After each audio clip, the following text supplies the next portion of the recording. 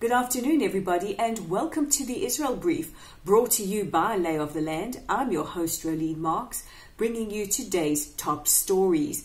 And literally within the last hour, news has broken that after 37 years, the remains of fallen soldier Staff Sergeant Zachary Baumel, who fell during the First Lebanon War, have been returned to Israel after being identified.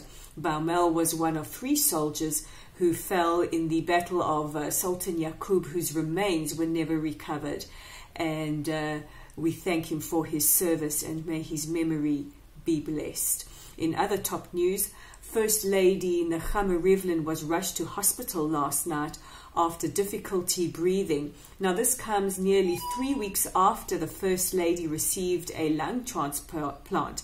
She suffers from cystic fibrosis, and President Rivlin, who is in Canada at the moment, has cut short his trip and will return on the first available flight. In other news, one Palestinian was killed after he tried to stab Yeshua Sherman, an activist with the new Hayemeni HaChadash, or New Right political party.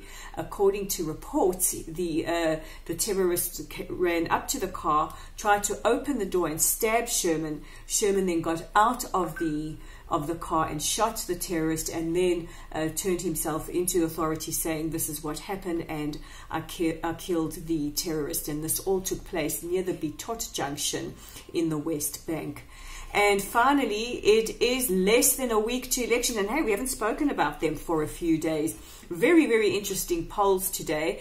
Kachol Levan in the lead with an estimated 30 seats, followed very closely by the Likud with about 28 projected seats. Now, in this poll, it's quite interesting to note that, and the poll was conducted by the Israeli Democratic Institute, most younger people prefer that Prime Minister Netanyahu retain his position, and most older people prefer that Benny Gantz, the leader of the Kachol Levan party, takes the reins. And speaking about Benny Gantz, in an exclusive interview with the Times of Israel, he made remarks that while Prime Minister Netanyahu has done phenomenal things in the past, he is now heading down a dangerous path, and he said that the democracy is at stake, and it's very, very important that we all participate in these elections. And he spoke about the Prime Minister possibly being indicted,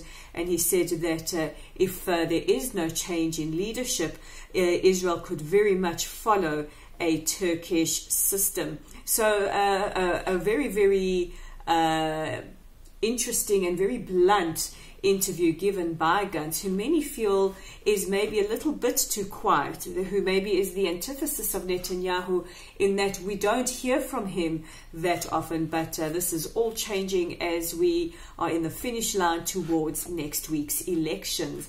Now, don't forget, you can check out Lay of the Land online at www.layoftheland.online. And tonight we have the second in our series of articles, our 2-part series of articles on Gaza, written by me, yours truly.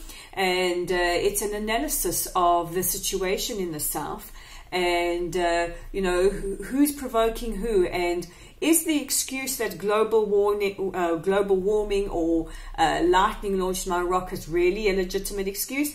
Read the article and you decide. You can also join our Facebook page. You can like, you can follow us on Facebook at Lottel Site. That's at Lottel Site. And click on the link below and subscribe to receive your daily edition of the Israel Brief. Next week, I'm on location in the United States. So I will hopefully be bringing you the Israel Brief from Miami, where I'll be attending the WITSA USA National Conference. I'm so excited to be there, and I will update you from there. So for today's edition of the Israel Brief, I'm Rolene Marks, and we'll chat again tomorrow.